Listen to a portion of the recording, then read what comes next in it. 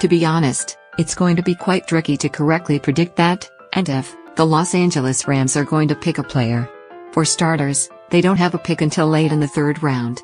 And Rams GM Lace Snead isn't known for staying put on draft day. By this time, NFL fans will be mulling over their favorite team's draft haul and discussing their appreciation or disdain for the grades that it's obtained.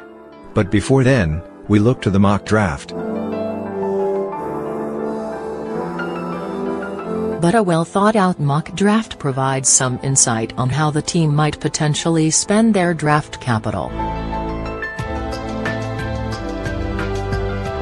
Over at CBS Sports, RJ White offers this 7-rounder for every NFL team, which does involve teams moving around in the draft. Let's have a look at how he's spending the picks for the Rams.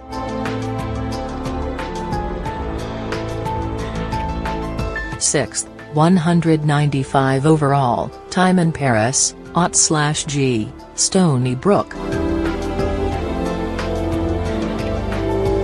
Fearing that Okoronkwo wouldn't drop all the way to pick 87, the last remaining original pick for the Rams, they package 87 and 183 in order to move up and grab him.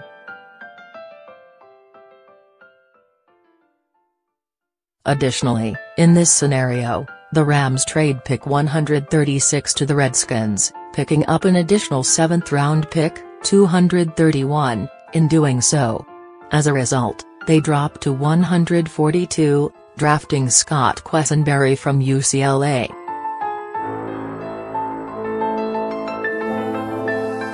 After a very busy start to the offseason, the Rams don't have many glaring weaknesses on their roster, but edge rusher and inside linebacker are clearly the areas that have suffered the most turnover in 2018, having lost starters Robert Quinn, Alec Ogletree, and Connor Barwin. In your opinion, did White do a sufficient job of bolstering the Rams roster, given the fact that the majority of the Rams selections will be made on day 3?